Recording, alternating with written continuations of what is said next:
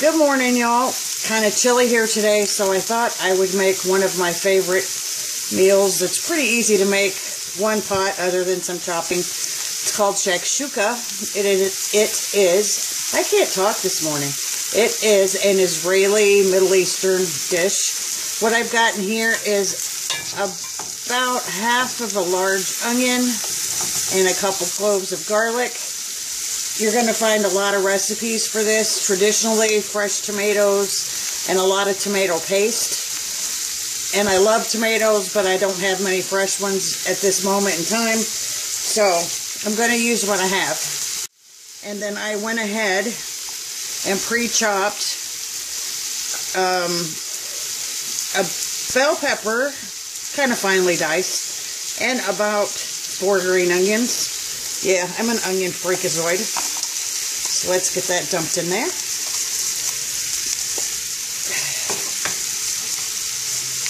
Salt, pepper.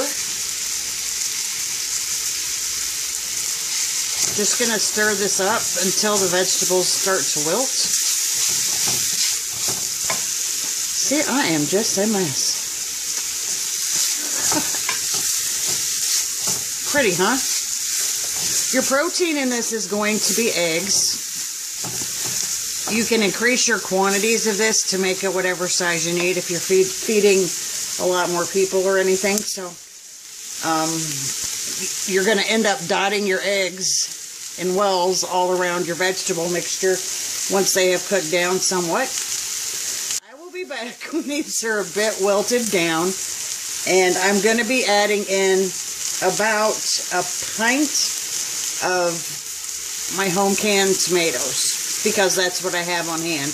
And that is the good thing. Use what you have and customize it and make it your own. So I'll be back. Okay, and I'm back. So my shakshuka now has the tomatoes added into peppers, green onion, regular onion, actually it was yellow, and garlic.